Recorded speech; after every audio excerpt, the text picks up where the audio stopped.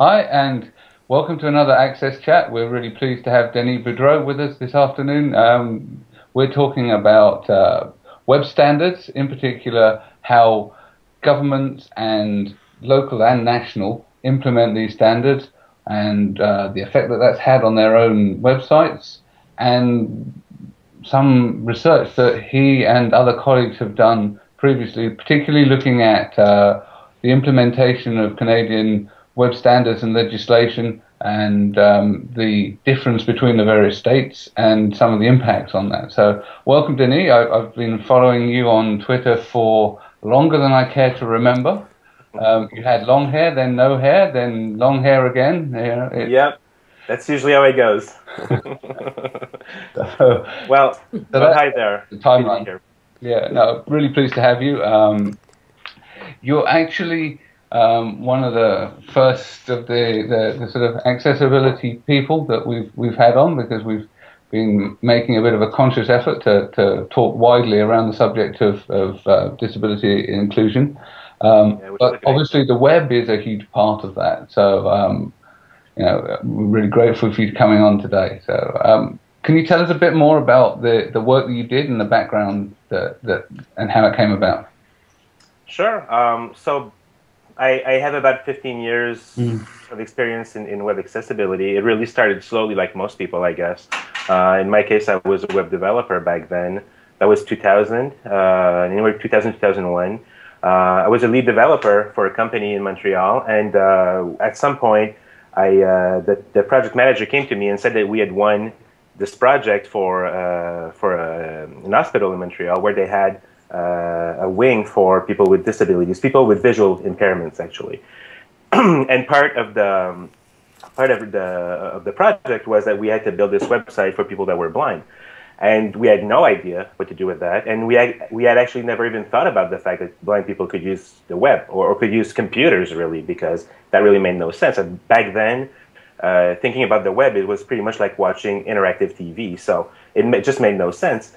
And we knew nothing about it. And then, but I did know about W3C back then, because part of my job was to look at trying and understand how it was that we had so much trouble building websites that were compatible with Netscape. Back then, we were building mostly for IE3, and Netscape was a big thorn on our side, So, so I instinctively went back to W3C, found this thing called WCAG 1.0, started reading that stuff, and it appealed to me, really.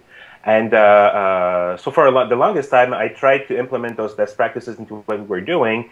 Didn't get much success. People didn't get it. And with time, people started paying attention. And 15 years later, I'm here with you guys.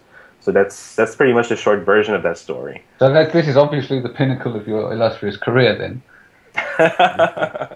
Well, I don't know if I would put it that way, but it certainly made a huge difference in my path, because by that time, I'd say 2001, 2002, I was pretty much fed up with web development. The whole thing seemed very superficial, and I was looking at other options for a career.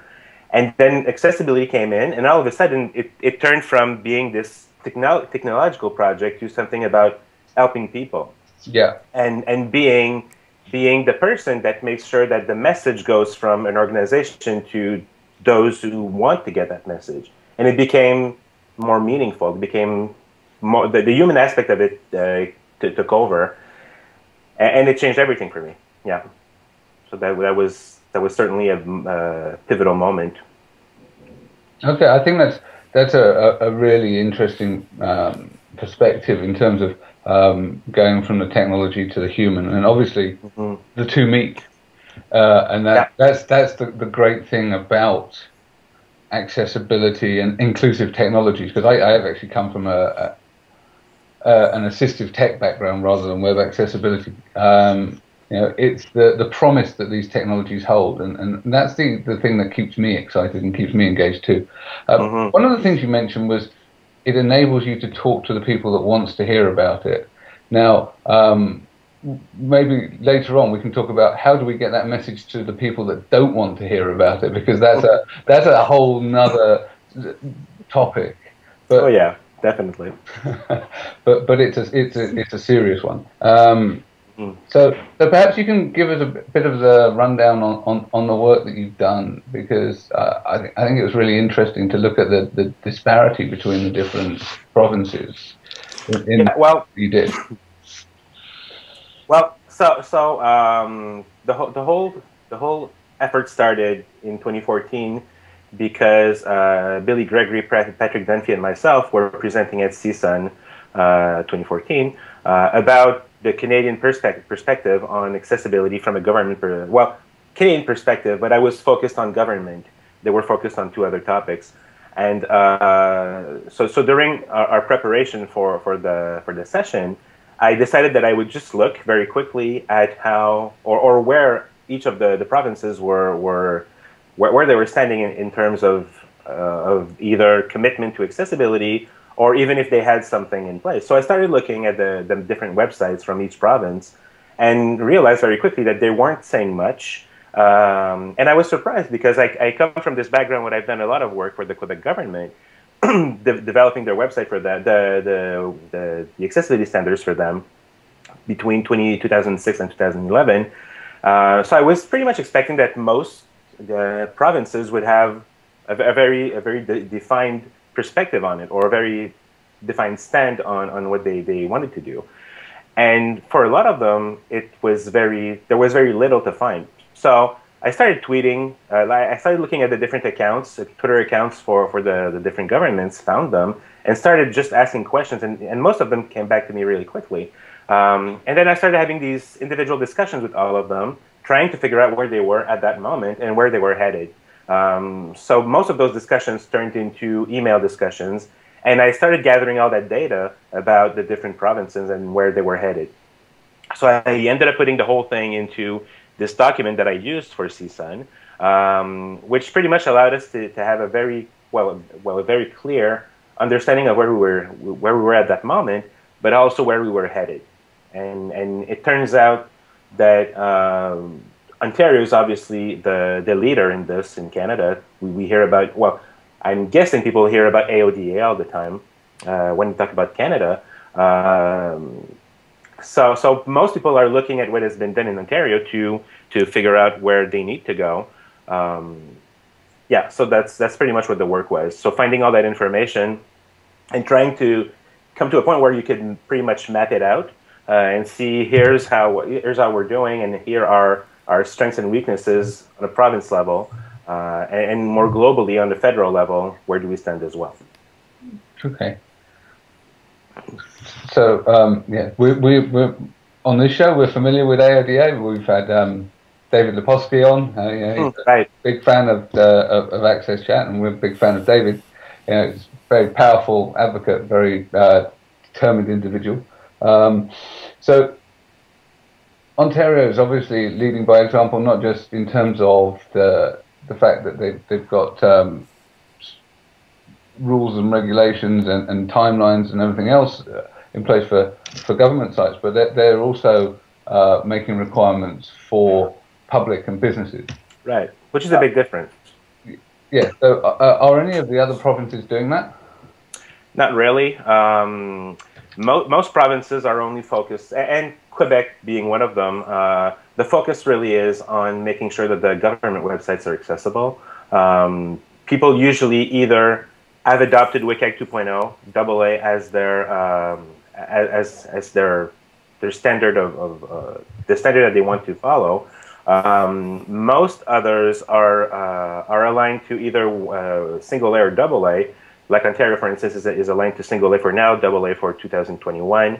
But it's mostly for government websites only. So the public sector, to a certain degree, in most cases, but in areas like Quebec, for instance, it's really only the websites of the government itself. So most of organizations that are funded by government, like in education, for instance, like universities and colleges and stuff, or health, everything related to healthcare, wouldn't be included at this point in that scope.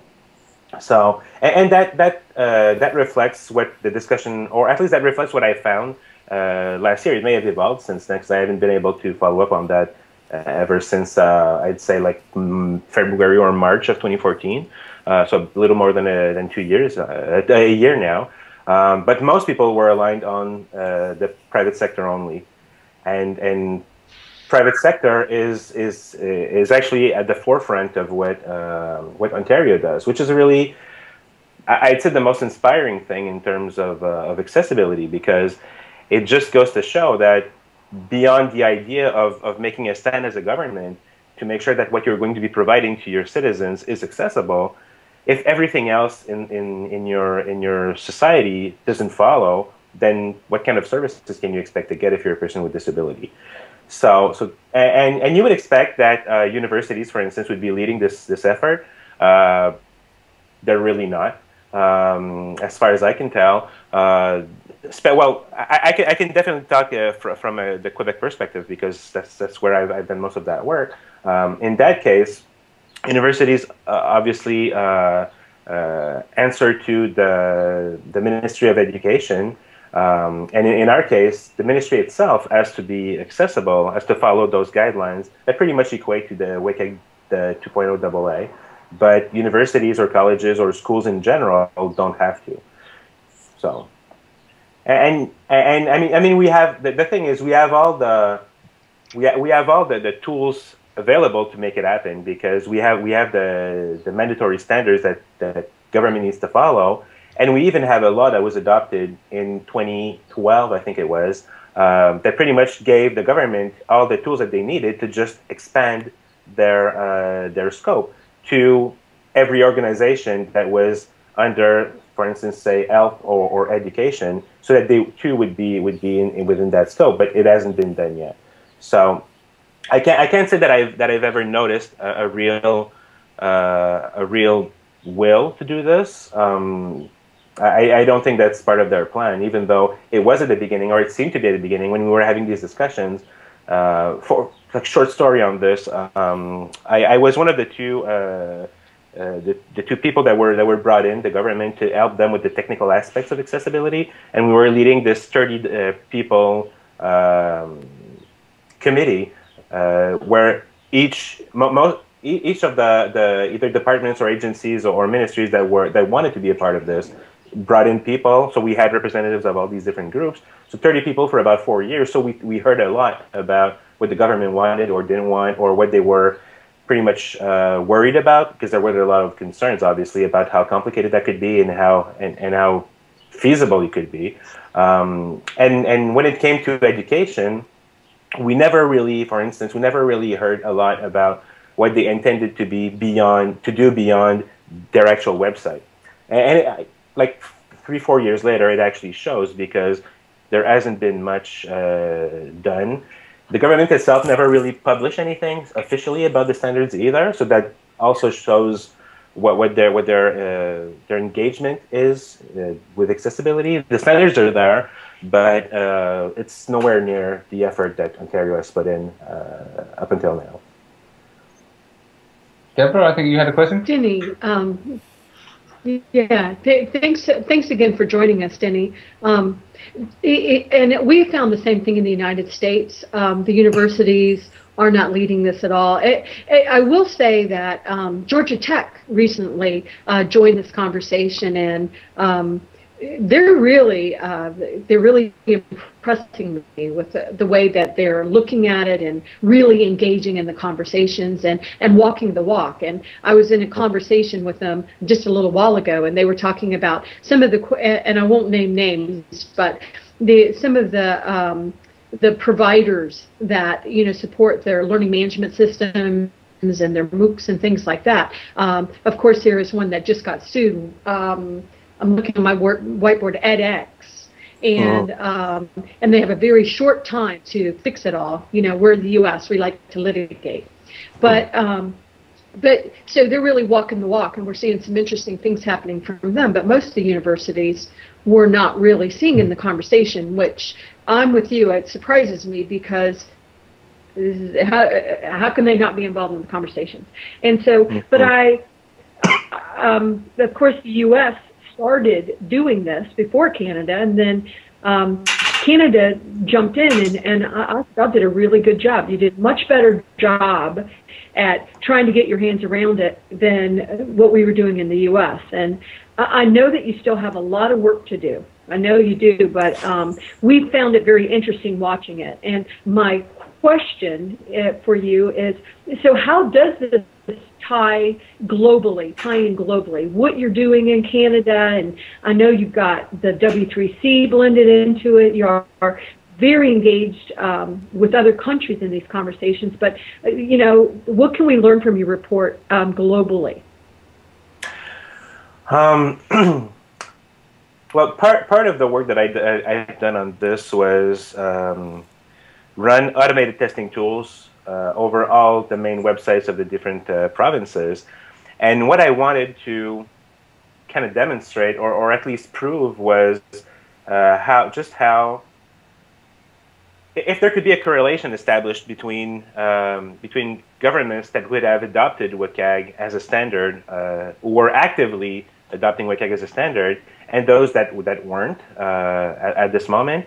And I was hoping that websites that would, governments that would have adopted WCAG would show a website that was much more accessible than others. That was basically my my hypotheses that I had to begin with, which pretty much obviously was confirmed.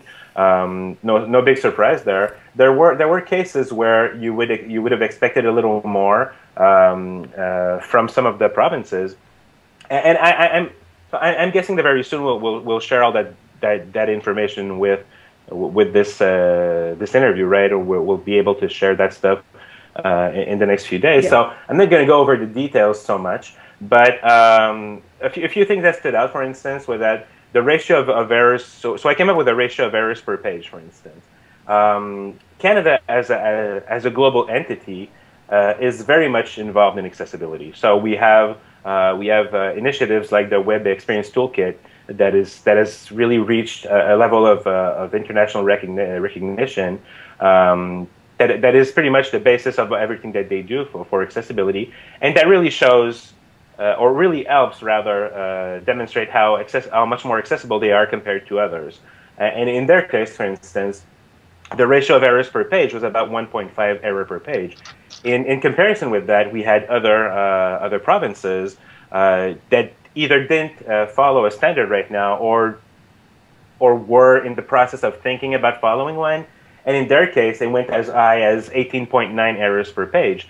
So, and some of them, like Quebec, for instance, where you would expect, again, because of the standards, where you would expect a certain level of quality, quotes quality, when it comes to accessibility, had a somewhat high level of errors as well. So that was a bit of a disappointment for me, obviously coming from Quebec. But in their case, it was 5.2 errors per page. So I would have expected a little less, because there were other provinces that weren't as far ahead in terms of accessibility as we were, but they ended up having a more accessible website from that perspective. So obviously, talking about issues per page is not the only thing that will determine whether or not your website is accessible. The whole experience of using it is another very important aspect. But when you look at it very clinically, and you look at the different issues that you find per page, or how many items in your checklist you ended up finding or successfully integrating what you do,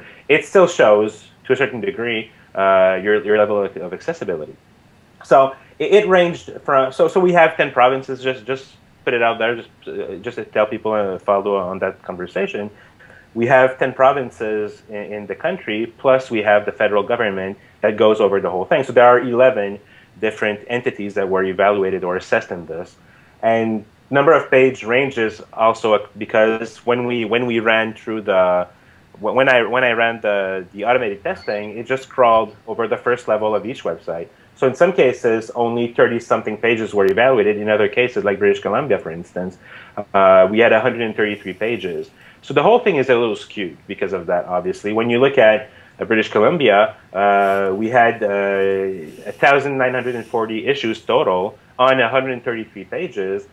And then we had other situations where we had, like for Nova Scotia, for instance, we only could crawl 35 pages, and we had 70 issues. So it turned out to a ratio of 2 issues per page in that case. In the other case, from British Columbia, it came to 14.5. So none of this is really scientific enough for us to be able to say this province does better than that one. But on a macro level, it just gives us an idea of where we stand. And what I thought was interesting is looking at these that ratio, for instance, for each of the provinces, and then compare that with the kind of effort that they were publicly involved in. Because some of the provinces told me that they didn't have anything on their website yet, but they were actively working on it.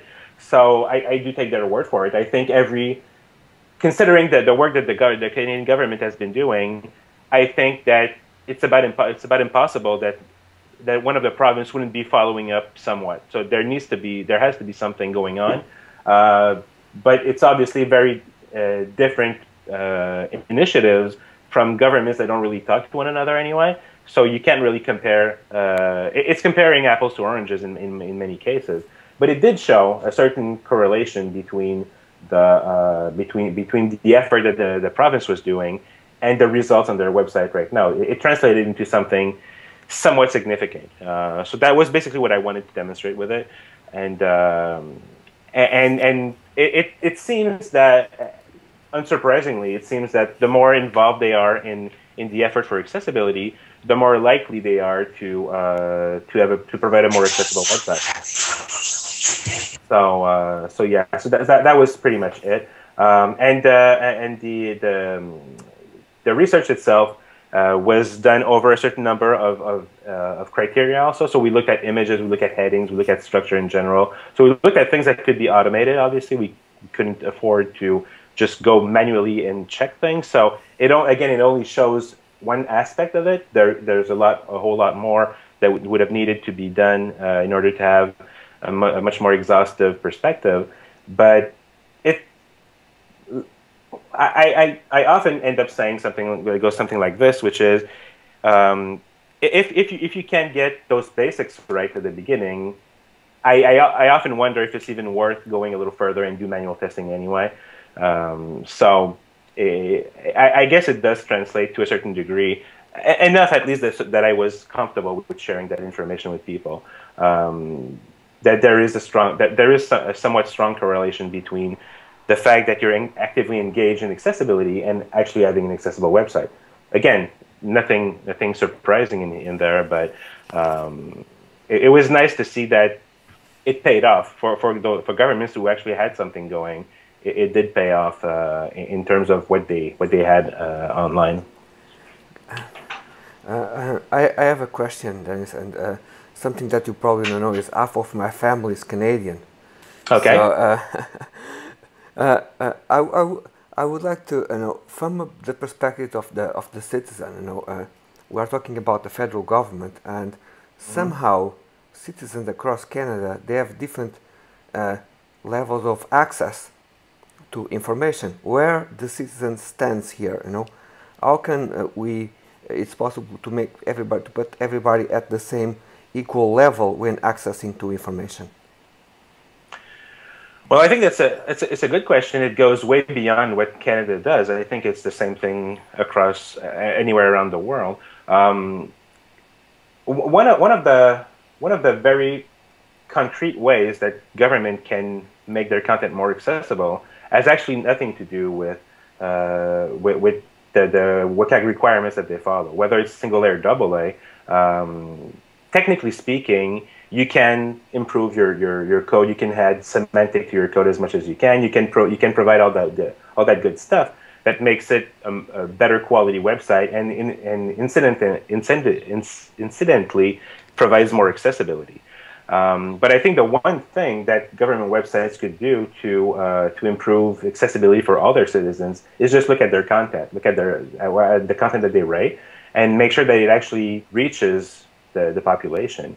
I don't have statistics around the world, but I know that in Canada and the United States, for instance, the average level of literacy for people is like the first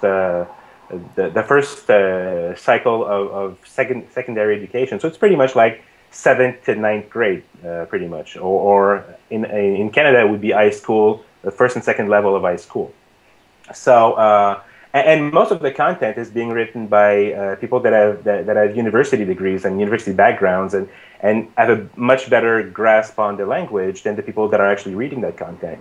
And everything related to how easy it could be to to actually understand that content from a user's perspective is on a AAA level in WCAG. So so most people just completely forget about that. And in Canada, for instance, we have about half of the population that has either very low or very low skills in literacy.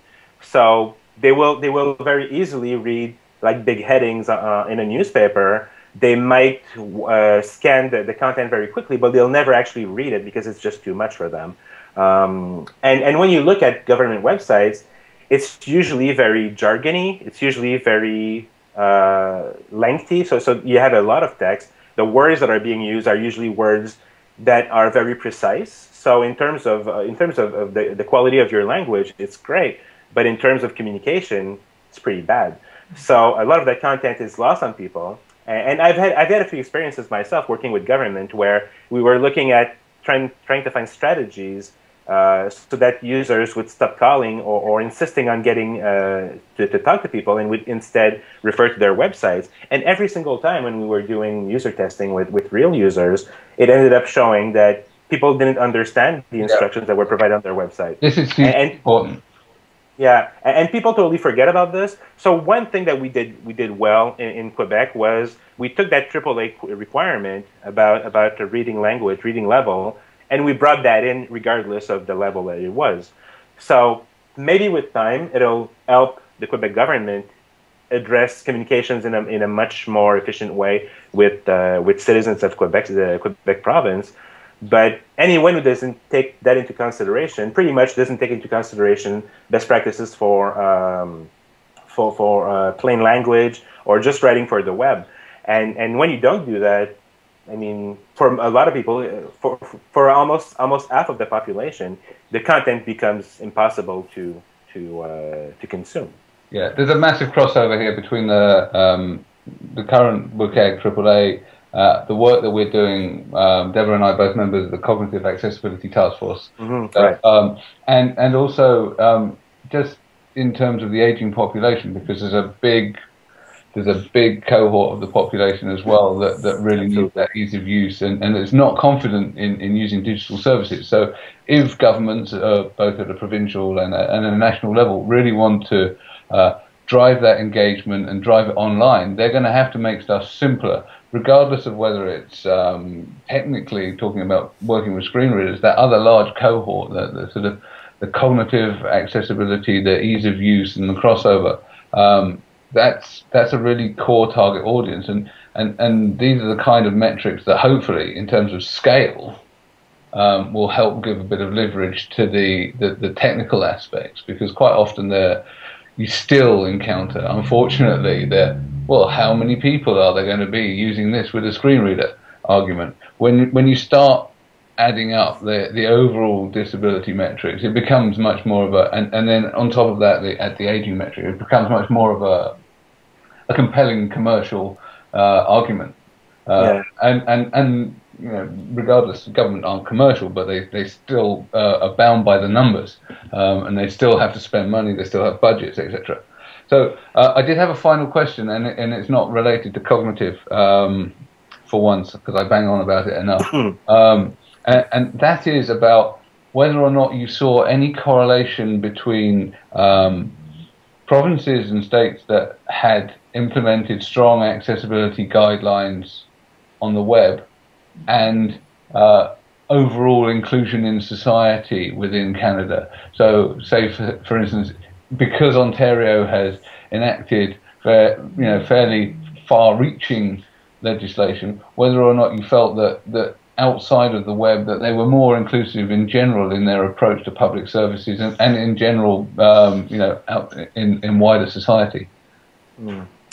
So I can only talk about Quebec and Ontario in this case, because I haven't been in the other provinces enough to know how that would translate outside of the virtual world. But in Quebec, for instance, it doesn't change much. So the mandatory standards that we have only apply to government websites, like I said. And every single member of disabilities groups or groups that represent the interests of people with disabilities are, let's say, less than impressed with how it translates in cities like Montreal, for instance, or Quebec City. I often have friends that are in wheelchairs coming for conferences and stuff in Montreal, and we always struggle to get to a place so we can have a drink or eat, for instance. And when you start paying attention to that stuff, you realize that most buildings, especially in the more commercial areas of Montreal, are all built with at least a stair, or like one or two stairs before you can actually get in. Or you will be able to get into the building with a wheelchair ramp, but the toilets are going to be in the basement or on the second floor. So there's always something, or the building might be accessible, but everything is so crowded inside that you just can't you can't move around. So I don't think we have anything like that in here. I don't think it translates well. But in Ontario, I think there's a much better chance that some of that stuff happens. So we have because they're focused on the web, but also on I mean, because AODA covers everything from the web to everything else, and the fines apply in all situations. We're much more likely to find a significant effort that translates into a more positive experience for users, all users, citizens in this case, really, much more than users. Just going on with your everyday life, it's probably going to be easier to do that in Ontario than it will be in Quebec. For the other ones, like I said, I can't really tell because I haven't been there often enough to know.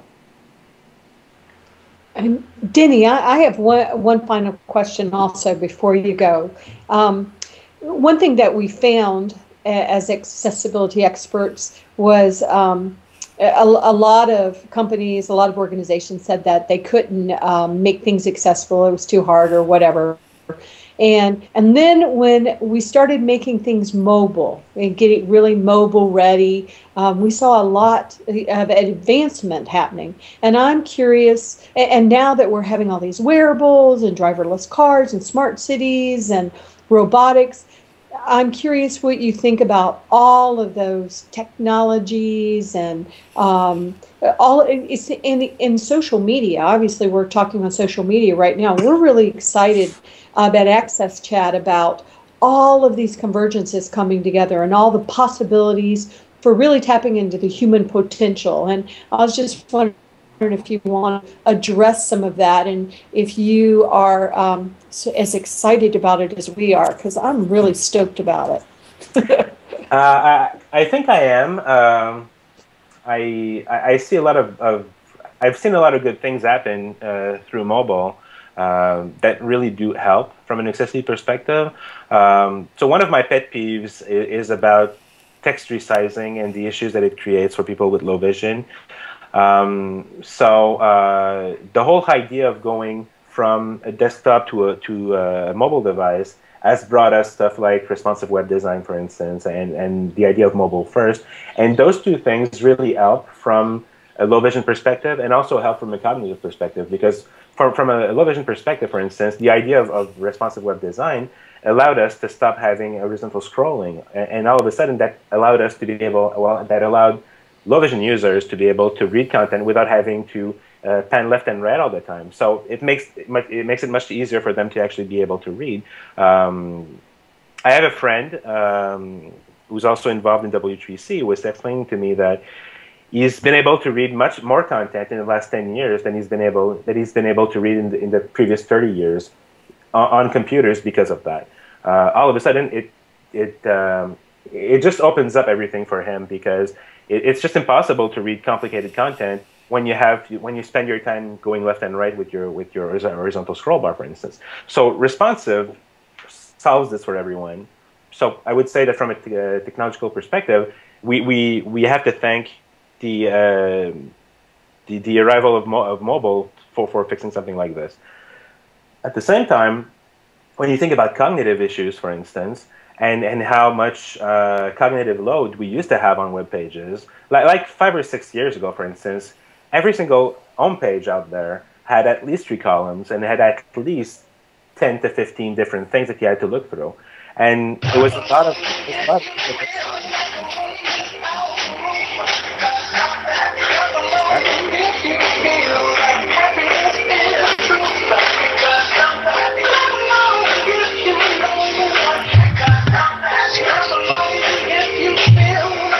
I don't know where it's coming from. It's not from me. So. No, I think probably yeah, I think it's solved for now. Okay. So I was wondering where that came from because my son listens to Happy, but I don't. So okay. Anyway, so what I was saying was, so from a cognitive perspective, the idea of mobile again forced us into thinking differently. So we have a lot more architecture where we're drilling down into content rather than having everything shoved into our faces from the very beginning. So it makes it much easier for people with cognitive disabilities to just analyze and look at that content and figure out what they need to do. So, and the reason why I'm talking about these two things specifically is that we think about blind users all the time, and obviously it's a very important user group. But when we think about screen readers, for instance, and no matter how much I love NVDA, for instance, the average number of users using NVDA every day is about 22,000 people. When you look at statistics from visually impaired users, visually impaired people around the world, you have about 9 times as many people that have low vision than people that are actually blind. So it's great that we do all these things for screen readers and people that are blind, but when mobile came in and we started having these fixes for issues that low vision users were having, then we're solving issues for a lot more people than we were when we were doing all these things for screen readers. And the same thing happens with cognitive disabilities. Cognitive disabilities is this huge group of different disabilities that can't be put in the same basket, unlike people that are blind, for instance. So having to rethink the way that we organize our content on websites, where, again, we need to drill down more instead of having everything presented to us at the same time, makes it easier for them, but it also makes it easier for all of us. And we all benefit from that at the same time. And if you bring in the idea of aging population, which is pretty much the case almost everywhere, definitely in Europe and in North America, for instance. Again, having these situations where we rethink the way that our content is organized is also easier for people who are aging. When we have bigger fonts and we have more space, so we can breathe a little more when you look at the website, it obviously helps people that are older as well because it's not as big as a cognitive load. So all these things improve accessibility.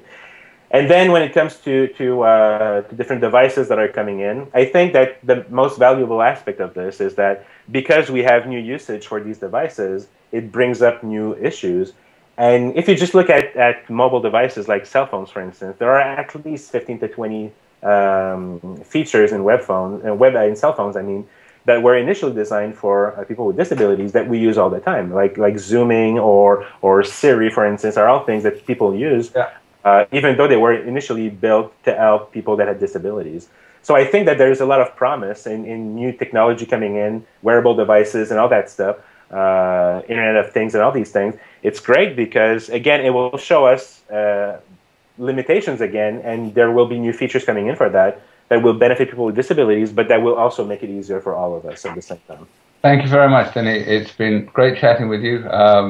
I'll give Deborah's wrist a slap later for not having her phone turned off. I'm sorry. I'm sorry. You know my mother was having that. Yeah. Sorry, my mother was having an emergency, so sorry about that.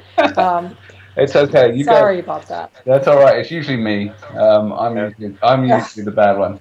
So sorry. Thanks again. Okay. We'll call it a wrap. Okay. Well, thank you for having me, guys. It was great. Thank you. Yeah.